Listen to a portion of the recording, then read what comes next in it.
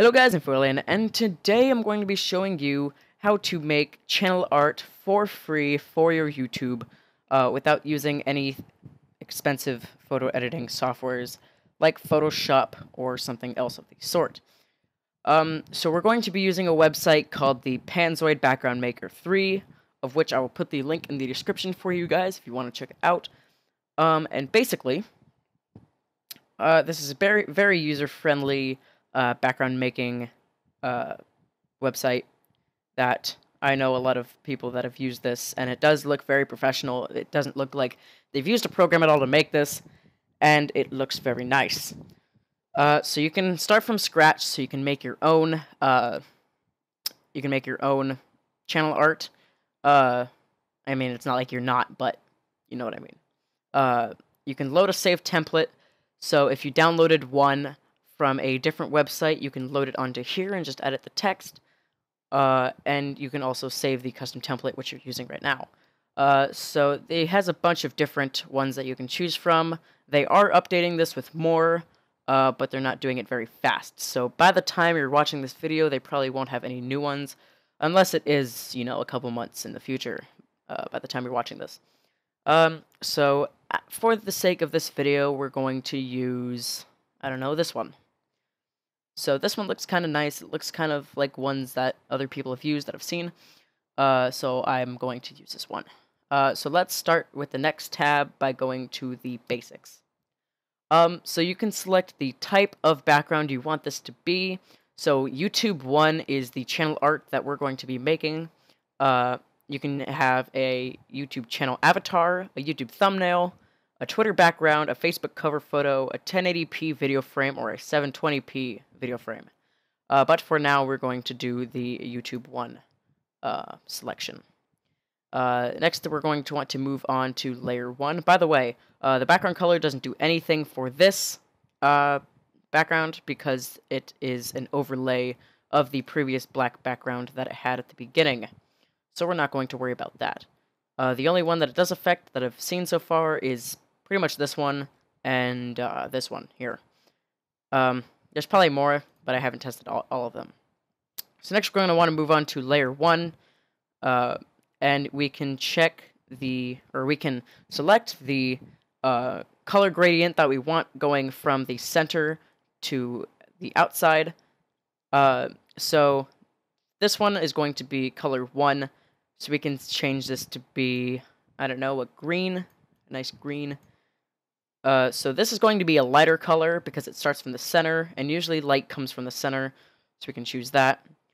And then for the second color, we want to choose a darker shade of green, because it gets darker as it goes out from the edges. So that looks about nice. We can select a different color. I mean, this looks nice, but for the sake of the video, I'm just going to choose something else. Let's do like a dark purple. Or a light purple, sorry, because it starts from the inside, goes outwards. And then we're going to choose a darker shade of purple. Oops. Darker shade of purple. Here we go. And that looks about right. We can also set the position of the gradient, so if we want to set a different spot for the area to get lighter and darker, so for example, if we press this little button here and then go over here and click, we can have the I don't know what that is really called, but you can have this go from here and then outwards. But for now, we're going to have it start from the center.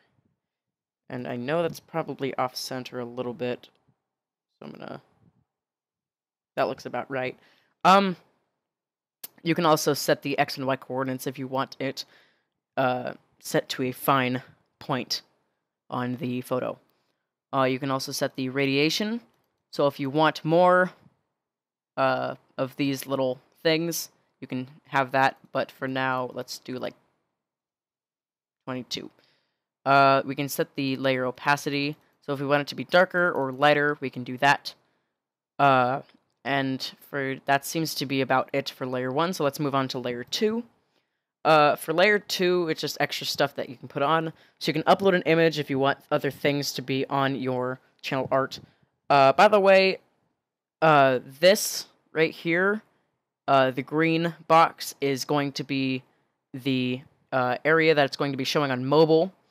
The purple box, or the pink box, is going to be the area that it's going to be showing on the YouTube webpage on the computer. And the red box here is for things like a TV. If you're looking up a channel on a TV, like an Apple TV or stuff like that. You can do a different texture and pattern, or you can generate an image. You can generate a template that you can put over this one and make it a little bit less opaque. Or you can make it more opaque. I'm not sure how that works. I don't know if it's more opaque or less opaque.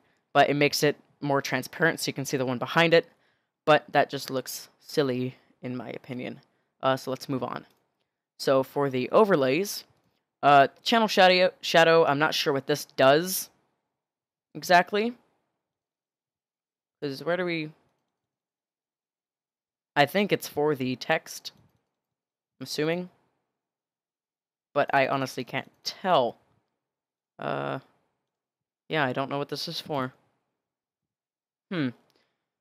Well, okay then. It might be for a different setting that I haven't chosen. But, yeah, I'm not sure what that is. Let's move on. So, let's go to text plus images. So this is for the text.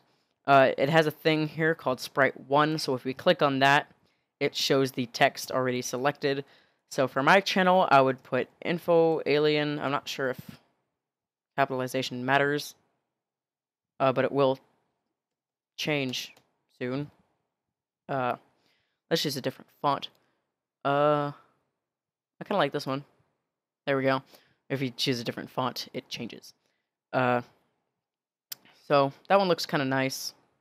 I mean, they have a ton of fucking fonts. Jesus Christ. But yeah, let's stick with this one for now. We can select the gradient color.